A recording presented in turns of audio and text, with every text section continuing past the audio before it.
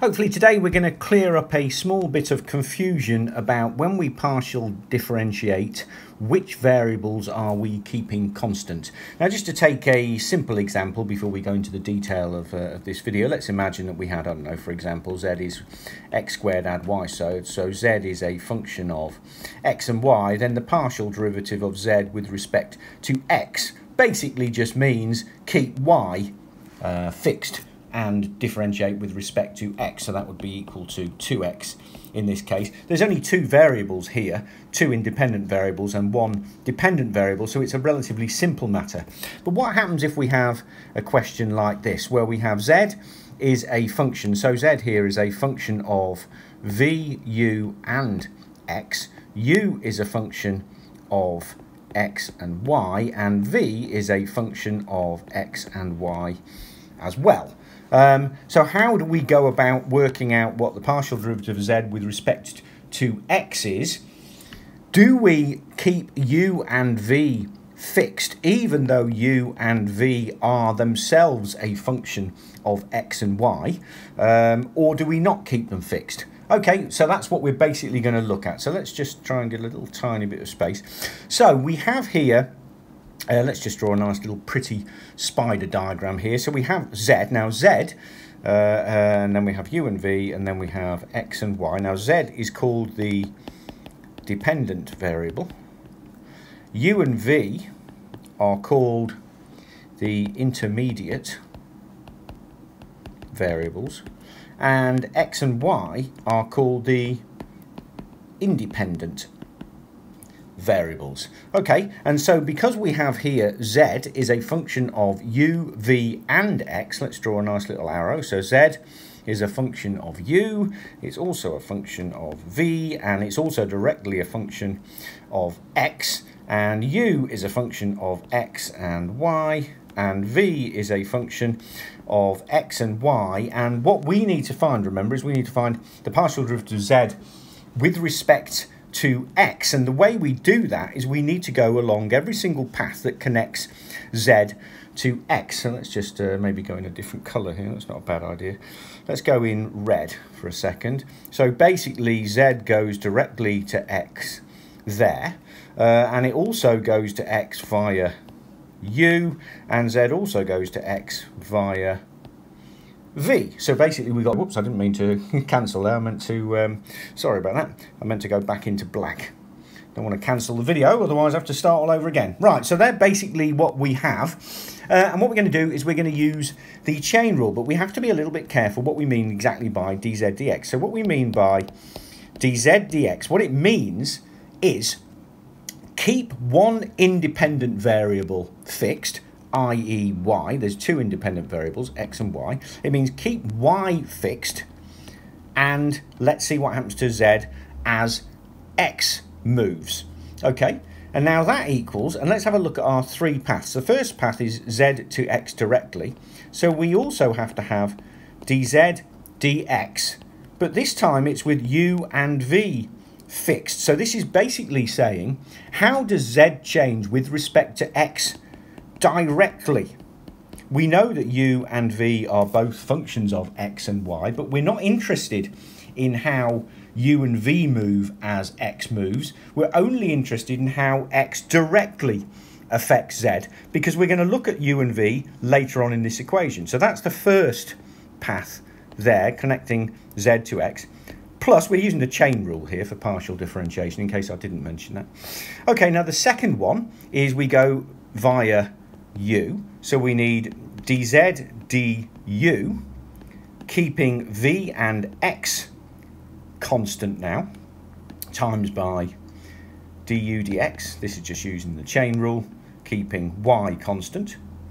And then we need a little bit more space here. Add, the third one is we go via v and then up to x. So it's just like the one we just did here, dz dv, keeping u and x constant, times dv dx, keeping y constant. So basically these two here are telling us how z indirectly moves with respect to x, and this one here is telling us how z directly moves with respect to x, and the sum of those three gives us the total how z moves with respect to x, keeping y constant. Okay, so all we need to do now is just do these partial derivatives. So basically, let's have a look. We've got these up here, so maybe I should write them out again. So z is v cubed minus 4ux. Okay, so z equals v cubed minus 4ux. U is 2xy add x minus 3. U equals 2xy add x minus 3.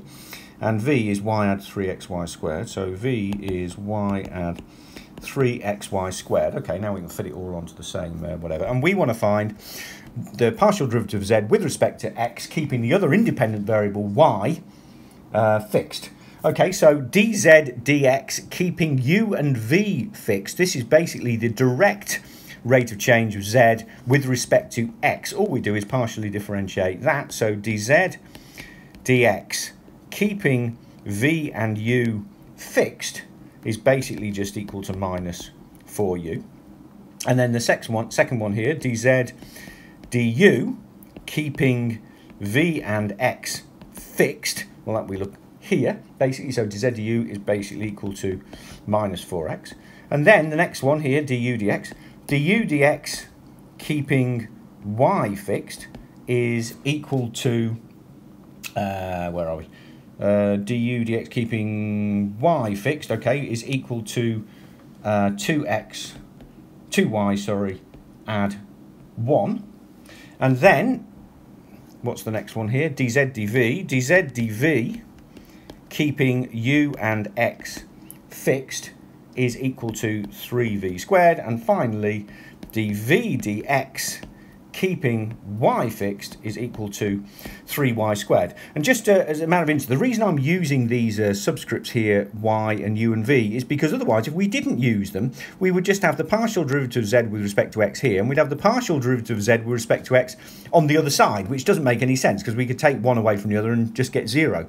So it does matter which variables you're keeping fixed. Are you keeping the other independent variable fixed, or are you keeping the intermediate variables fixed? Anyway, now all we have to do to get our answer, so dz dx keeping y fixed, which was the answer, is all we have to do is just put all of these into our equation, which is minus 4u minus 4x times 2y plus 1, add 3v squared times 3y squared. And then what we do, we could leave it like this, but let's plug in our values of u and v, because what we're going to do is we're going to cross-check this in a minute. So that's 2xy add x minus 3 minus 8xy minus 4x add 9y squared, y add 3xy squared, and just tidying that up, that equals minus 16xy minus 8x add 12 add 9y squared, y add 3xy squared. So that is basically the partial derivative of z with respect to x, keeping y fixed, is equal to that. And we've used the chain rule on that. Now we can check what we can do as we have that z equals v cubed minus 4ux. We can simply put in v and u, and that gives us z equals y add 3xy squared cubed minus 4 times 2xy add x minus 3 times x, which equals y add 3xy squared cubed minus 8x squared y minus 4x squared add 12x. And now we have z in terms only of x and y. So now dz dx, which is clearly the same as dz dx keeping y fixed. There's only 2 independent variables and 1 dependent variable. We don't have our intermediate variables anymore, so we don't really need this subscript anymore. But now all we need to do is just differentiate that with respect, partially with respect to x.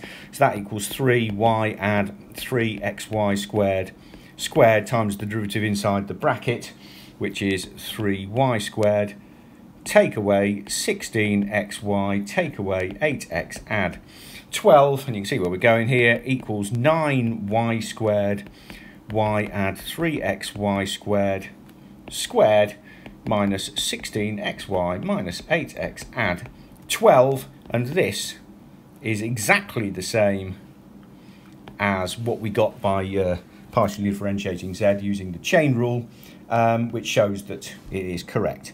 Okay, so basically the thing to be learned about this is, first of all, obviously using the chain rule here, but being careful when we are partially differentiating z with respect to x, what are we keeping constant? Are we keeping the other independent variable constant?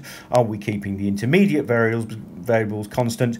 And the way to work out the total differential of z with respect to x is to work out the direct contribution of x, which clearly is this bit here, plus then the indirect contributions from the intermediate variables, which are these two here. Well, I hope that's clarified some confusions. If it has, please like this video and subscribe to the Gresty Academy YouTube channel. Thank you.